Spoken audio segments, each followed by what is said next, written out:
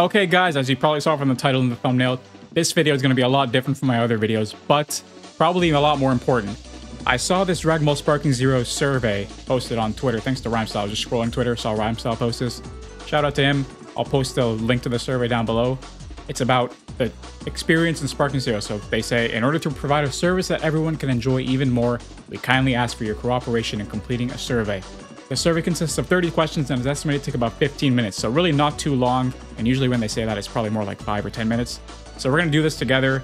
And please, I implore you, if you play the game, I'm going to leave the link down below. Do the survey. The more of us that do the survey, the more likely things are going to change in the game.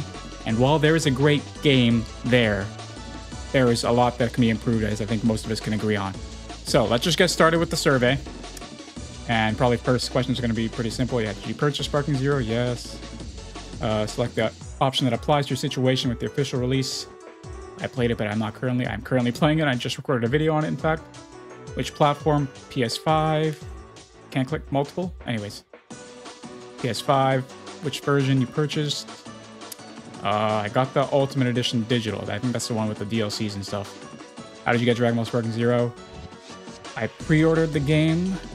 Yeah, I pre-ordered it. Okay, so pretty simple questions at first. What were the reasons you pre-ordered? I'm just waiting until we get to the parts where they asked me to provide feedback. What were the reasons? I wanted to play through early access. Pre-order bonuses were appealing, I guess. And I want to get on release day. So all the above, pretty much. Overall level of satisfaction with the game. Wow, this is interesting. So, it's definitely not a 10.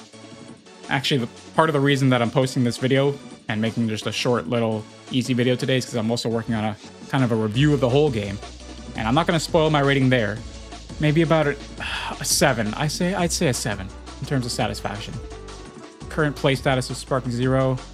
Oh, way more than 50 hours for sure. I'm well over 100. What are the most important factors that drove you to buy or ask for Dragon Ball Sparking Zero? Oh, geez. Playable characters. Used to play the Budokai Tenkaichi games. Characters from the original series Fate for You created, yeah. Battles with simple controls. I mean, even if they were difficult controls, I would still want to buy it. New game modes. There aren't really any new game modes. Custom battles, I guess, but that didn't really play into why I bought it. Plays one of the original characters, sure, I guess. That's kind of the same as before. Custom battle, game graphics look good, yeah. Episode battles, not really the reason I bought it. Definitely not the reason I'm going to keep playing it. Trending, not really why. 3D action, sure. New characters not in the previous games, I guess.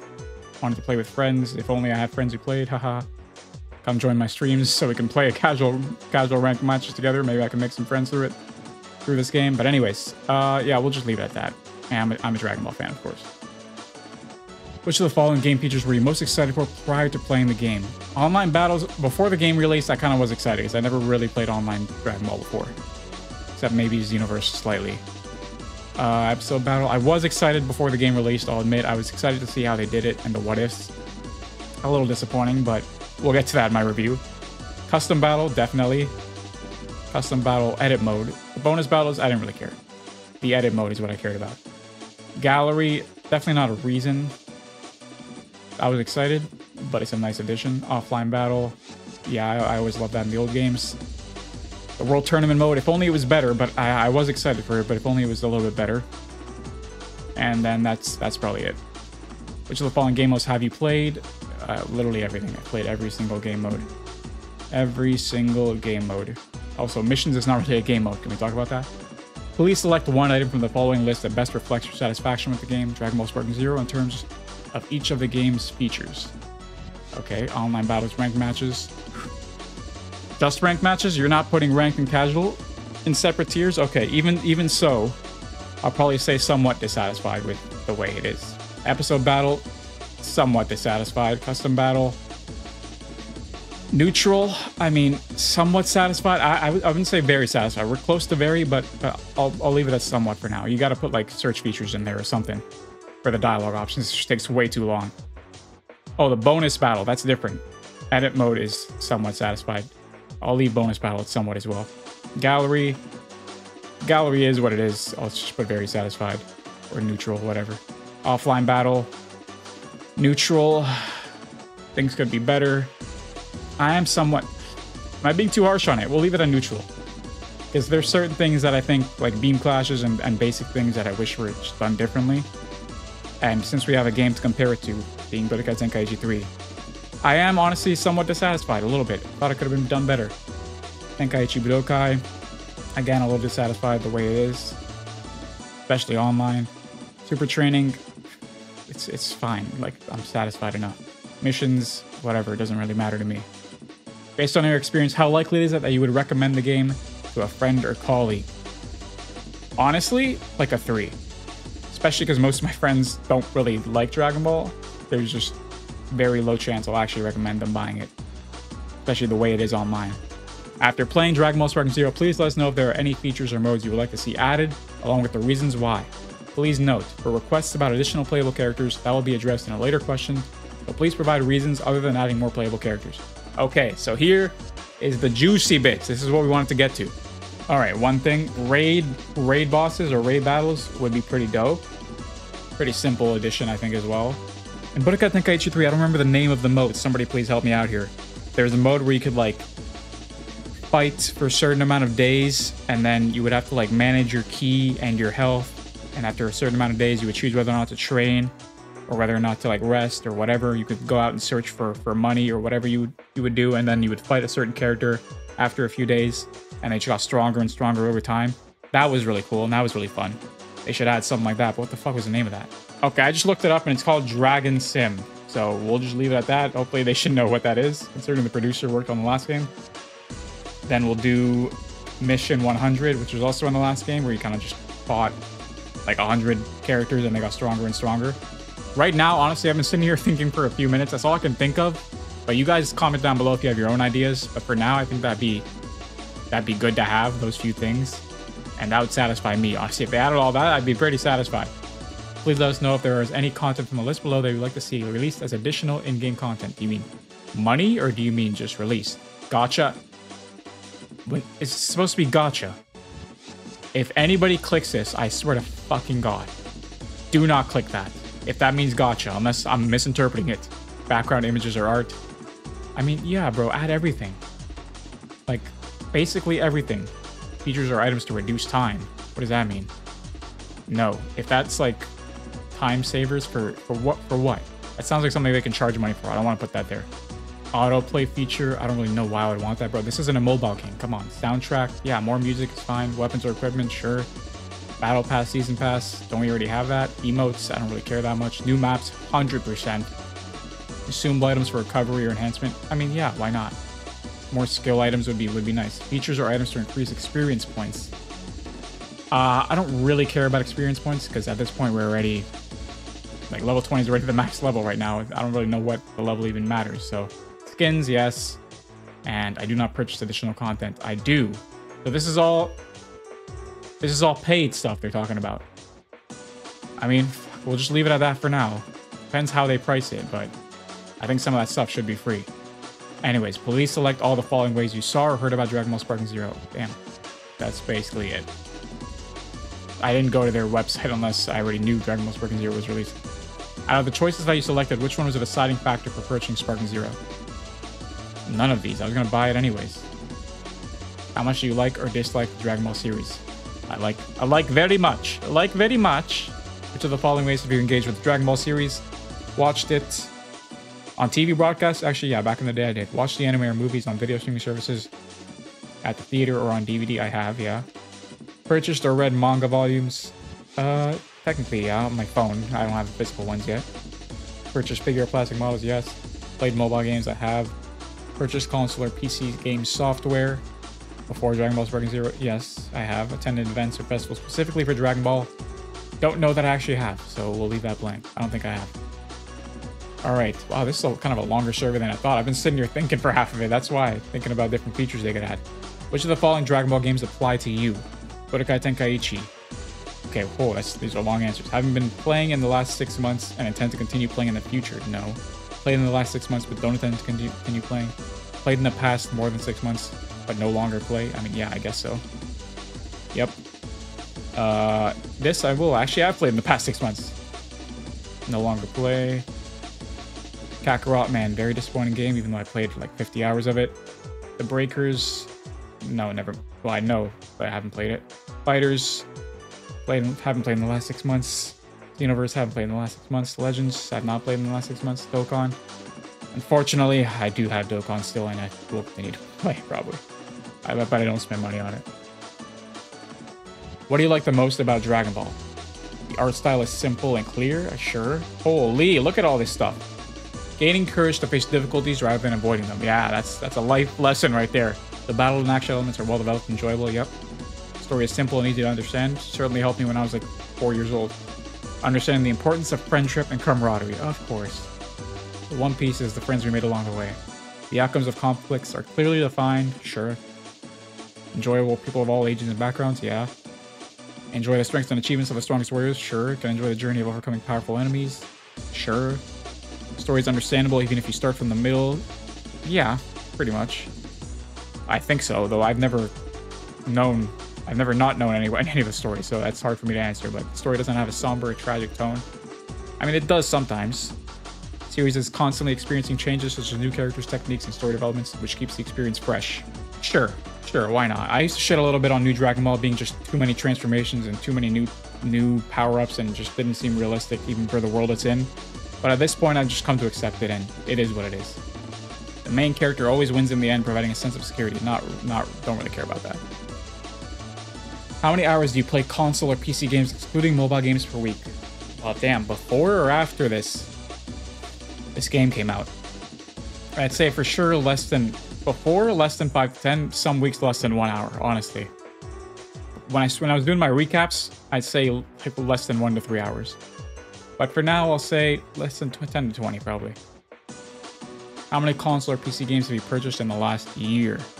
If we're counting Sparking Zero, genuinely, I think maybe only 3, if I remember correctly. Please select all the types of additional content you have purchased for console, PC. Jesus. New story or scenarios. Weapons or equipment, I don't think so. Skins, I definitely have in the past. Features or items to reduce time, hell no. Autoplay feature, no. Gotcha, fuck off. Soundtrack, I don't think I actually have ever purchased soundtrack. Features or items, increase experience, no. New characters, yes. Battle passes in the past, I have. Emotes, not directly. Outfits or costumes, yeah. Background images or art, no. Consumable items, no. New map stages, yes. Accessories, I don't think so. Please select up to 5 of the following game genres you like. Wow, they're really getting to know my soul out here. Okay. Action adventure, yes. Party, up to 5, so I'm not going to choose it then. MMOs, no. JRPG, yes, but that might get kicked off. Action RPG, yes. Survival horror, I like, but probably wouldn't be in top 5. Open world, yes. Action, no, probably not that much. Shooter, nope. Puzzle, no. Soulsborne. I did play Elden Ring pretty recently, so I'll put that in. The sports, I used to love FIFA, but not anymore. Racing, no. Roguelike, no. Strategy, management, battle royale, used to play Fortnite when it came out, not anymore. RPG, we already got 5, so we'll leave it at that. There we go. And how much we got left? We got a little bit left. Damn, this might be a fucking 15-minute video. For console/PC games, please select one statement that best reflects your view. The scores in between allow you to adjust your selection. I prefer to play for long periods. I prefer to play quickly. I really can't play for that long, so I'll put it in the middle. For single-player games, 100%. I prefer to play at my own pace. Yes. I focus on gameplay. Focus on story. Probably more so story. I'll put it in the middle because I do think both are important. Yeah, we'll put it in the middle. I prefer games with greater emphasis on skill and technique. I prefer games that are easier to pick up and just cuts off there. Okay. Put it in the middle. I like a nice challenge. I prefer games based on manga or TV anime. I prefer completely original games. Really no preference either way. I love them. I prefer to create characters or avatars. I prefer to use pre-made characters or avatars. I actually like pre-made, personally. I will play console/PC games even if I am busy. I will not play console/PC games if I am busy. Yeah, I probably won't play if I'm too busy. I'll leave it there. I'm always actively looking for new games. I'm not actively looking for new games. I kind of am, but I don't usually buy them. Please indicate your gender. Damn, we're getting personal here. Fine, male. Please indicate your age. 20 to 24. Now y'all know. Where do you live? I'm about to find out a lot about me, guys. Damn, Canada. If you have any other thoughts, suggestions, or improvements, For improvements or requests regarding the gameplay, please feel free to do so below. All right, this is the juicy part. We can let them have it. Lay it on them. Let me think for a minute. Make Z vanishes cost more E. Make super counters cost a resource. Remove unblockable attacks from online. In my personal opinion, I think they should. Or just make it easier to dodge them because it is fucking broken right now. Allow us to increase the health of our characters in online matches without the need for, what do you call them? Ability items, I think is what you call them. Next, definitely increase the time limit on DP battle / online battle. Huge one for custom battle. Add search bar for dialogue options in custom battle mode, edit mode, just so they know. Allow us to pause matchmaking in ranked, because right now you can't, which is a little silly. What was the other one I was about to say? Had something to do with casual matches? Yeah, right. Have an easier... I want it to be easier to enter casual matches. Make it easier to enter casual matches, i.e. without entering a lobby first. And then speaking of the lobby, allow us to edit the details, I would say, edit the details of the lobby without leaving the lobby. Increase the amount of people in a lobby to 8 so we can run a fucking world tournament mode. Allow us to choose the same character twice in custom battle mode. Right now you can only choose like Cybermen or Cell Juniors twice. You can't choose like Vegeta, the same form of Vegeta two times, which I think is a little bit silly. It's in custom battle mode. Just let us do what we want.